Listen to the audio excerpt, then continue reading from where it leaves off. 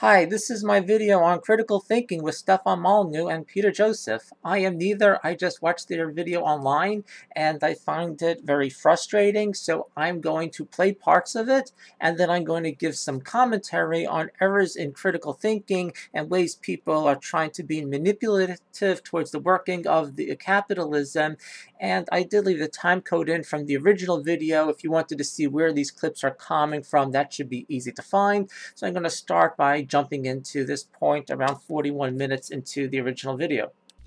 This thing called the non-aggression principle, and what frustrates me again is that everything you speak of I agree with within the principles that you advocate. See, I don't agree with the idea of the market that as you as you conceive of it is just that, a system of voluntary exchange with non-coercion, and people just follow this basic ethical guideline that everything's going to be fine. I look at it from its root source in the course of human evolution, and using history as a guide. I look at the root psychology of what it means to have this concept that's prevailing in society, where you're supposed to be put on a pedestal for gaining while others suffer. This psychology and value system disorder is ever pervasive, and it really does define the state. And I can't Well, deny. okay, but sorry, I'm waiting for you to take a breath, but I feel I'm going to wait in vain, so I'm Go, going to have to interrupt you for a sec. So this idea sure. that in a free market you gain while other people suffer is foundationally incorrect. I mean, as the Austrians would say, it's praxeologically incorrect. Right. And I know you know this, but just for the listeners, of course,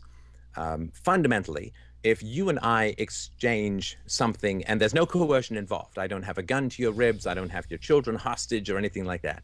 If you and I exchange something voluntarily, by definition, we are both better off because of that exchange, right? So the old example is if I have a dollar and you have a pencil, and we voluntarily exchange those two items, then by definition, in praxeologically, in reality, foundationally, rationally, empirically, I must want the pencil more than I want my dollar, and you must want my dollar more than you want your pencil, because we're freely exchanging those things.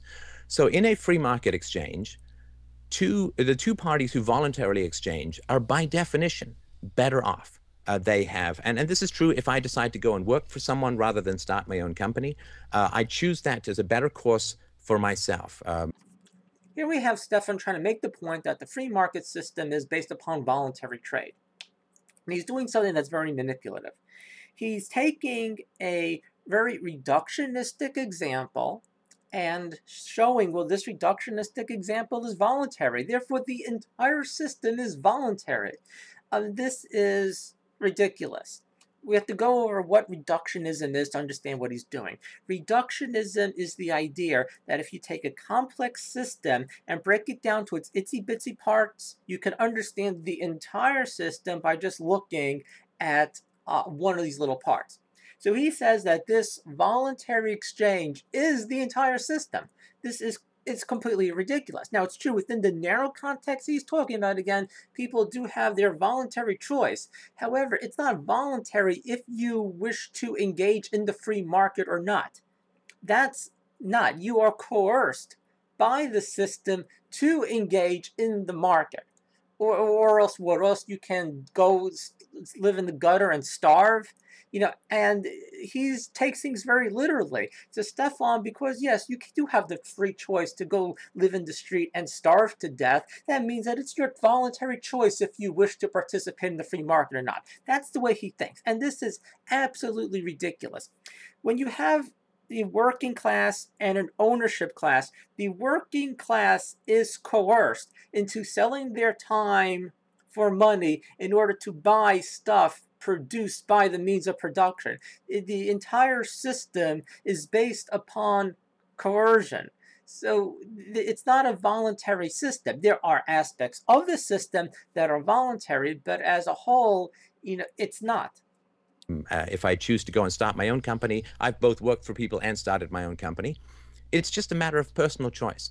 As long as there's no force involved, as long as there's no fraud involved, unlike your unfortunate experience with the video production company, by definition, both parties are better off because they have both chosen voluntarily to perform that particular exchange. Uh-huh. And so there's no way to get around that. That's just a basic Okay. fact. Now, if you use the government to print money and give it to you before the inflation hits the poor, which is wretched and the foundation, unfortunately, of our economy, if you use the military-industrial complex, most of the jobs that have been created since the financial crash of 2007 have been in the military-industrial complex. It's completely Peter Joseph's reply, and then especially the reply that Stefan gives, is very interesting in what Stefan, how he responds to this. Now, Peter Joseph just is going to call out Stefan for doing what he did. And he just basically abstracted away the entire edifice of free market capitalism until all you're left with is two people exchanging two commodities.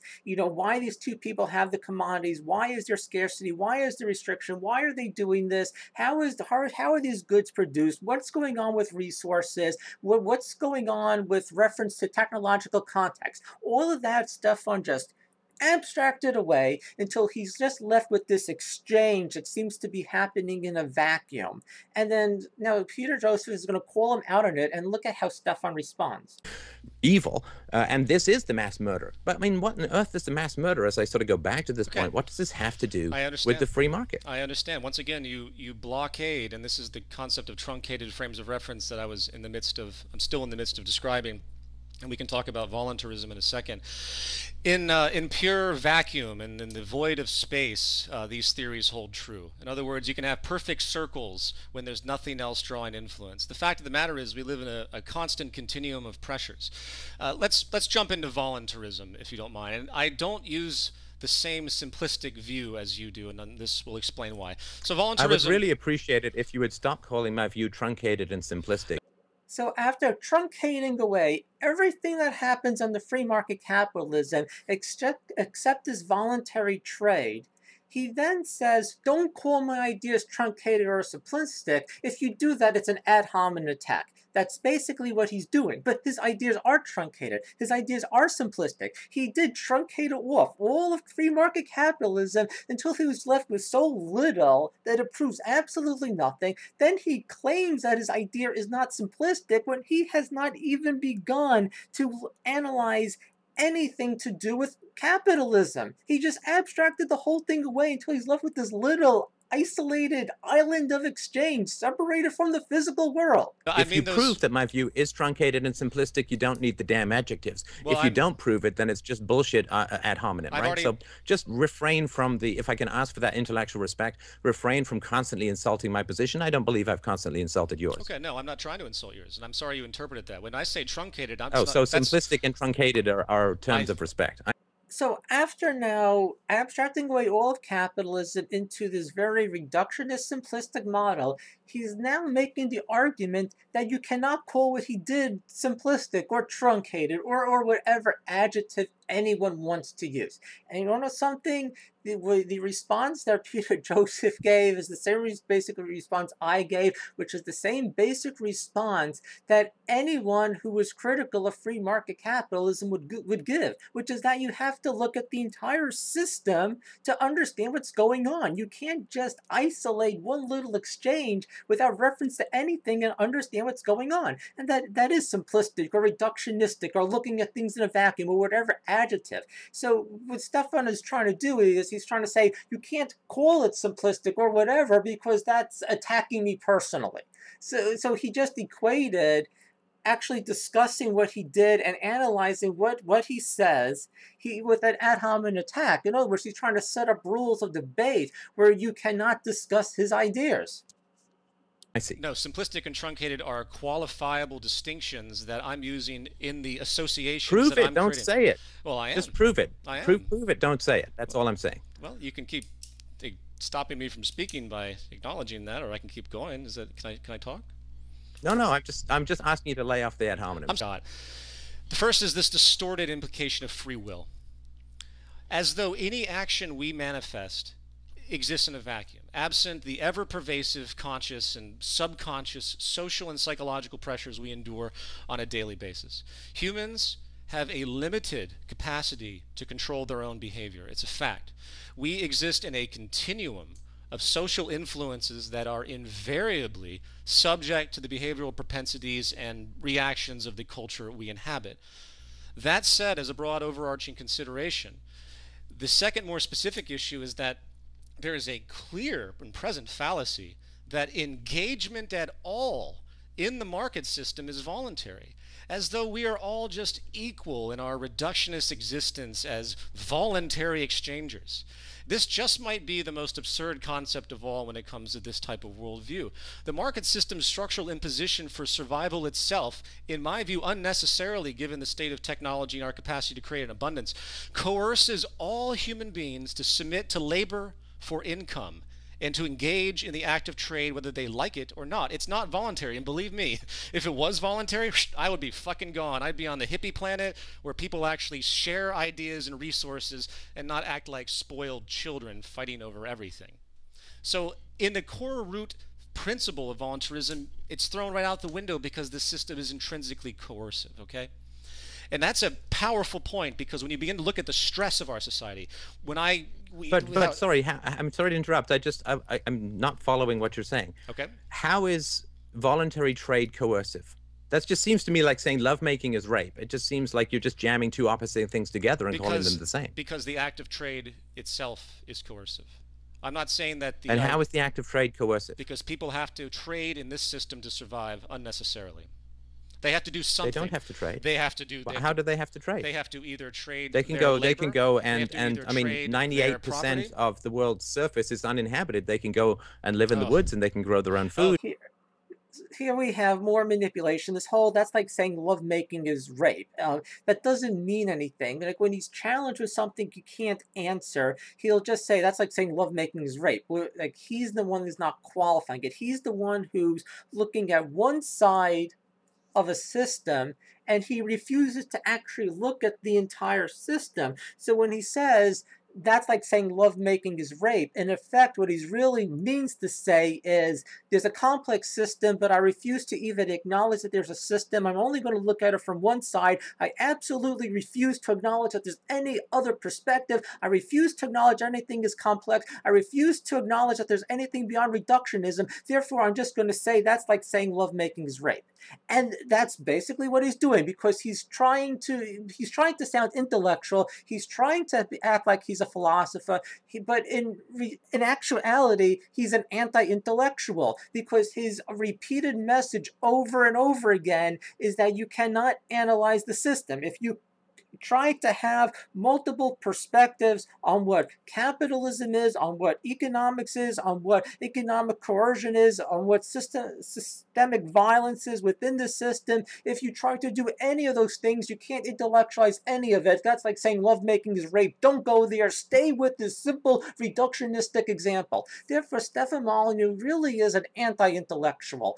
And then when he's really backed into a corner with this issue that you are coerced to participate in the free market, then he says, oh, you can go live out in the woods by yourself. Why not just say, oh, you can go live in the gutter until you starve to death? And, literally that is true. No one is totally coerced to participate in the free market. You can go live out in the street, starve to death, freeze to death, whatever. You don't need any context to anything. All you need is the actual literal truth. As long as it is literally possible to just say, I voluntarily refuse to participate in the free market, as long as there's any literal truth to that whatsoever, then you can just bullshit your way out of it, because who cares about looking at anything within context?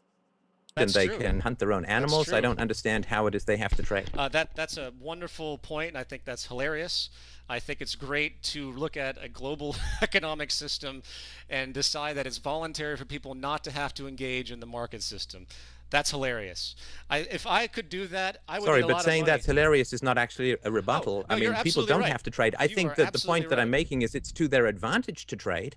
I think people find that the division of labor, like I fish and you grow wheat and we trade or whatever, the division of labor and all of that is economically productive, that people specialize in doing things and then trade the results of that labor, so we don't all have to become good at everything.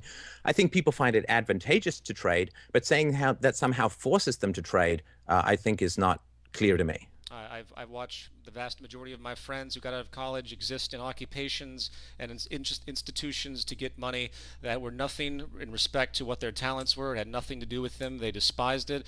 I've watched people commit suicide. Not watched them. I had a friend commit suicide because he couldn't get a job after such a period of time. He had no sustenance. His entire sense of self-worth was so demeaned. These types of things don't have to exist. But, See, we both agree that what we're talking about now is not the free market. So when I talk about the free market and you start saying, well, I know people in this environment, I don't understand what that has to do with what we're talking about. We do not both agree that this is not the free market. I am stating that the fundamental principles that underlie the free market, the absolute core of every single school of thought of market capitalism, if you will, is intrinsically inherent, has an intrinsic inherent quality that gravitates to all the propensities I'm speaking of. This is the free market.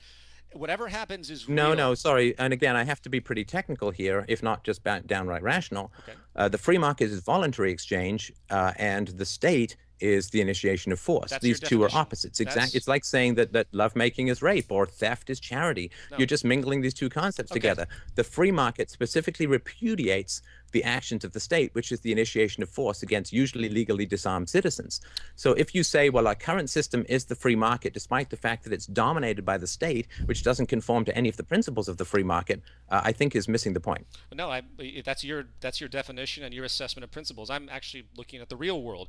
I'm looking at the fact that, as I said earlier in the initial principles of fallacy, that the state is in fact an outgrowth, an arm of the power and differential advantage and gaming theory needs of the market itself. It is there just as anything else. There are people behind the scenes in government that make an enormous amount of money in the context of market economics, in the context of trade, in the context of everything that you speak of, but they use the arm of the state to their advantage for their elitist purposes. Do I think that's right? Absolutely not. I would love, Stefan, to see the type of market that you talk about. The problem is it's impossible.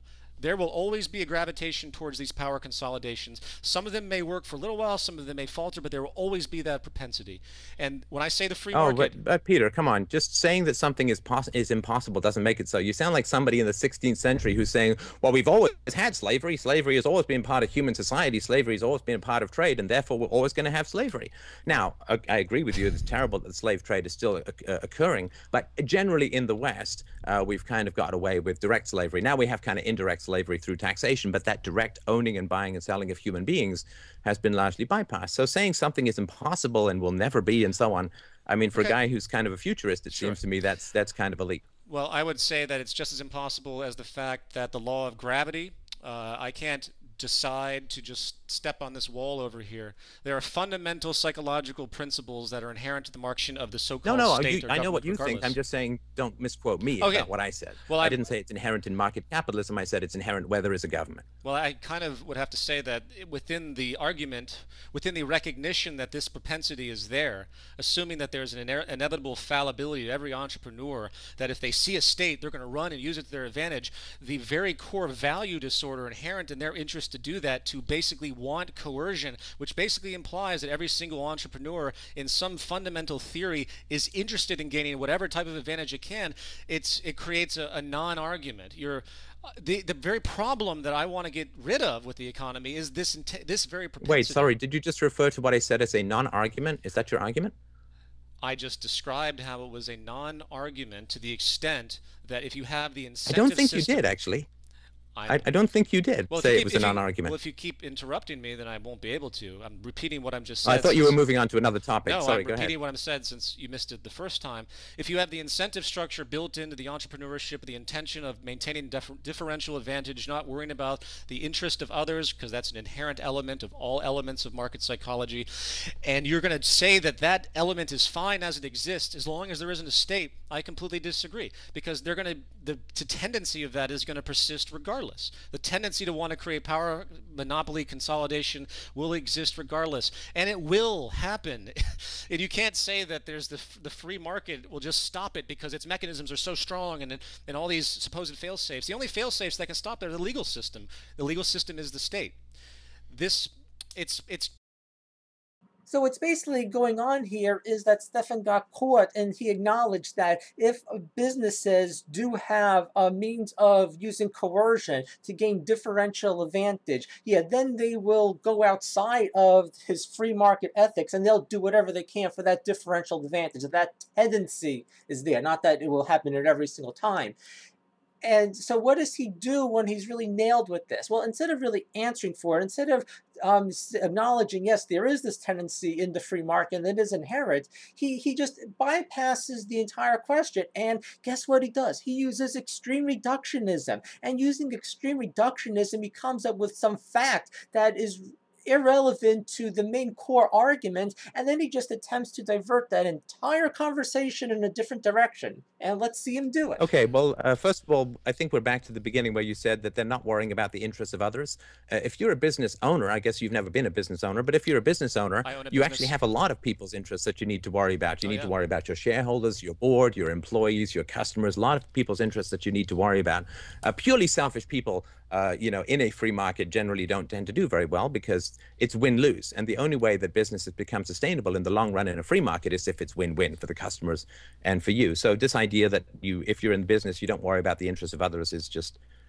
We have him doing the same thing over and over again. He reduces a complex system down to just one isolated fact, abstracts away everything else, and pretends that that fact means something. So yes, businesses are motivated to take care of their customers in order to keep them. In what way does that perspective contradict the fact that businesses are also motivated to do whatever they can to gain differential advantage over other businesses?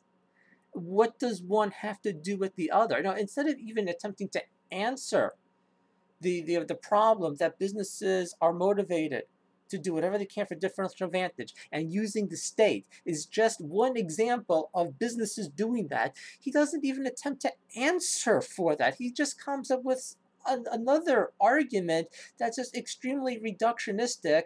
And the only thing you can say about this argument is it can only make sense unless you're somehow incapable of looking at the entire system. Yes, within this free market system, there's going to be things that work and there's going to be things that don't work. You can't just take one thing that from one perspective seems to work and say this is the entire system. That is illegitimate. And therefore, we don't have to worry about these other things that don't work because we show that one thing did work. This makes no sense. You either want to have an objective view of the entire system of free market capitalism, or you want to nitpick little factoids, abstract away everything else that contradicts your viewpoint, and pretend you're an intellectual. I might have a freelancer that needs X amount per hour to get what they need done. I might be well aware that they are $100,000 in debt because of a bill or a college debt. I might be aware of all the needs that they require in order to try to get themselves out of the state of impending coercion, as I would call it, that exists, where they are just vulnerable to any type of social manipulation because they can't make ends meet. They would have to go, they could be at 7-Eleven, they do all these things that they don't want to do because of what this system does. I can be very aware of that. But if I don't personally have the means to provide for those needs, I'm not going to be able to do it. It's a matter of business acumen. Really good business acumen is not a moral decision. It is a decision of what can actually work. And the sickness of the whole profit price mechanism concept, the sickness of this idea that we just navigate everything within the within the narrow confines of price and profit, on the assumption that, oh, if you're going to be profitable, then you must be efficient. Of course, you have no idea what's creating that efficiency. It's a complete decoupling of nature. It's a complete decoupling from our understanding or our facilitation of public health. None of it's built in. And that jumped ahead, actually, to a point I wanted to make a little bit later. But to answer your question, I am well aware, and I wish I could do a lot more when I deal with people that are you do worry about you do worry about the interests of others. You may not be able to alleviate all their problems, but you do care about the interests of others as a business owner. And that brings a great point. Everyone means well. I'm not saying that people in this system just corrupt themselves. Everyone means well. What about sociopaths? I don't think sociopaths mean well, and they're like 4% of the population. They probably think they mean well. That's an amusing point, but the point is that it's a non-falsifiable proposition. So let's move on. It's when it comes down to the fact that people engage this system and they believe in it, they navigate with a very narrow blinder on, in a very simplistic way, with respect to how they maintain their own survival. This is the underlying marketization, the market ethic that runs through. And as a natural structural consequence, you invariably have to forego the interests of others for self-interest. I think that there's nothing that you could disagree with on that one. That's just the way it is. It doesn't mean their intentions are wrong. I don't believe so. If self-interest as a business owner is completely wrapped up in the satisfaction of customers, of stockholders, of employees. If you have employees that you like working with who hate you, they'll quit, and you will be then exposed to the cost of hiring and retraining other people. So, If you annoy, irritate, so you or believe, anger your customers, they will stop doing business with you, and you will be out of a job. so If you don't provide decent return for your shareholders while keeping all of those other things in consideration, then you are going to be out of a job. If you anger the board, they can get you kicked off as a CEO. So yeah, you absolutely tangibly have to worry about the interests and happiness of other people. In free trade, if you can't get someone to want to do business with you, then you're kind of in trouble.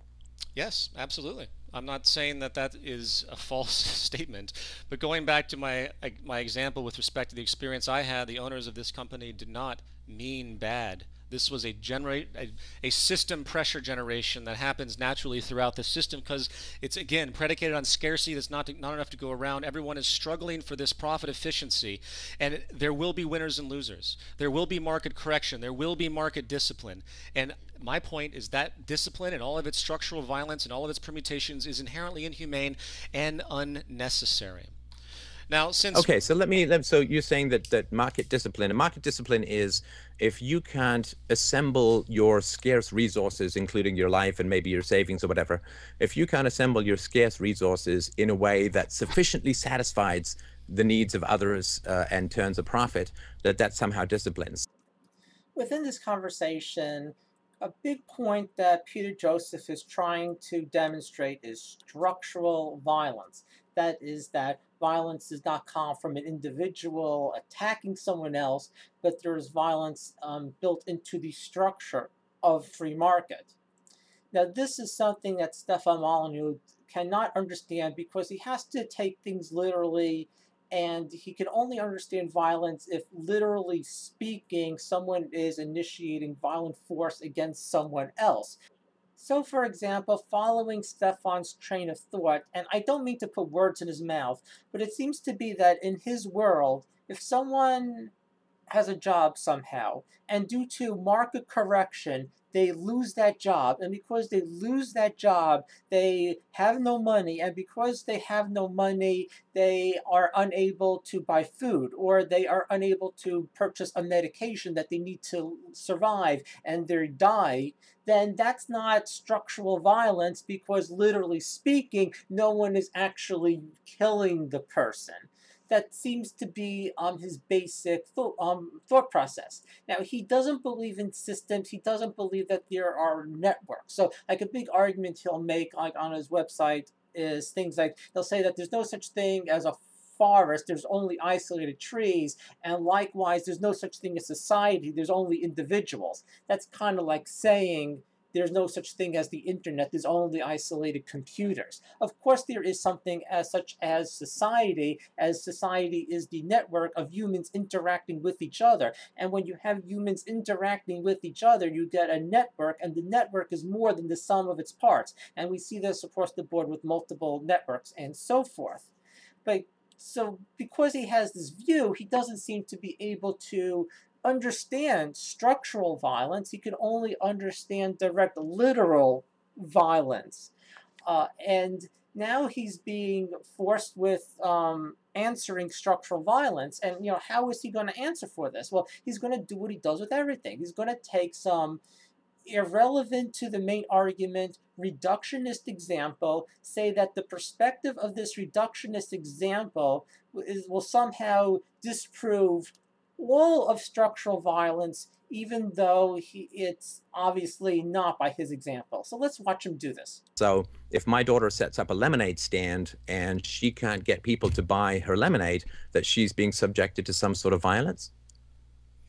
I'm saying that given in a world that we can create an abundance where there's a technical reality to solve numerous problems, on one side, a technical state of efficiency that is so abundant and so obvious, we are restricting ourselves in a massive way by persisting with this system that's based intrinsically on scarcity and the dynamics that incorporate failure. So again, Okay, listen, man, structural you violence.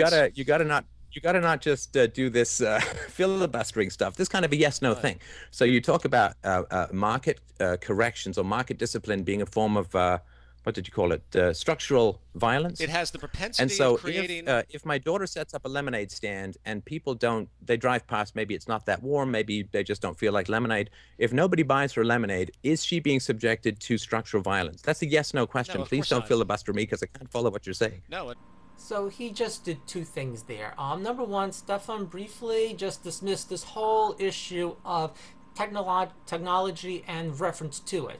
You know, if whatever economic system we have really needs to make sense within the context of available resources and available technology. In other words, a rational economic system that might make sense for Stone Age humans is not necessarily going to be the same economic system that makes sense for 21st century humans. And Peter Joseph was making the point that given our current state of technology, we don't need this game. But that was a minor point. The major thing that Stefan is doing is he's taking the entirety of structural violence built into capitalism, but specifically the structural violence done against individuals when they're working for a company that fails, and he's saying all that is irrelevant because in the isolated case of his daughter running a lemonade stand, which that she will not be subjugated to structural violence if that lemonade stand fails.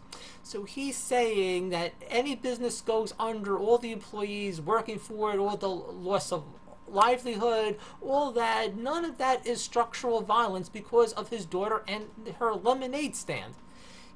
This is just stupid. Stefan Molyneux is not an intellectual. He's not a philosopher. He's not a thinker. He's not an economist. I have no idea how anyone can listen to such reductionistic nonsense and take this seriously. This guy is just a fucking idiot. Nothing he says makes sense. If you go through this entire interview, on absolutely no point does he actually address anything Peter Joseph says. He answers nothing. Everything Peter Joseph says, Stefan Molyneux just takes some reductionistic fact that kind of maybe seems relevant, takes an extremely narrow perspective, and just dismisses everything else. So this is an extreme example. Under the narrow perspective of his daughter's lemonade stand, she's not subject to structural violence. Therefore, one can just abstract away the entirety of structural violence as if it does not exist. And you call this a thinker? You call this an economist? You call this an intellectual? Who are these people listening to Stefan Molyneux? Because we have all these people and they think this guy's brilliant. He's not brilliant. He is just repeating verbatim libertarian talking points that have been going on for 50 or 100 years. And he's using reductionistic examples that somehow exist in a vacuum, devoid from anything related to reality. You just can't abstract away reality and then say, I'm right because in my little vacuum world, this one example seems to make sense. How is that philosophy? How is that critical thinking? How is that trying to understand the world? I mean, it's not. It's stupid. It's fucking stupid. And why do people listen to this guy? I mean, do you learn about networks, learn about systems theory? He is, when you actually look at the video, there's a confused look on his face whenever Peter Joseph brings up anything that requires a network or systems analysis. It's like he can't do it. It's like he can only come up with these narrow-minded reductionistic examples, and his thought process never leaves it, and he just bullshits up whatever reductionistic example is going to serve his worldview. And there's only so many times you can repeat this. I only showed maybe a quarter to a third of the video, but that's the entire video. That's his entire economic philosophy, is to abstract away from the entire edifice of capitalism and use dinky reductionistic examples as if there's no world. And then when he's challenged on it, he calls it an ad hominem attack. And it's incredibly repetitive, and I feel like this video is repetitive. I keep on saying the same thing because he keeps on doing doing the same thing. Okay, that's it. Bye.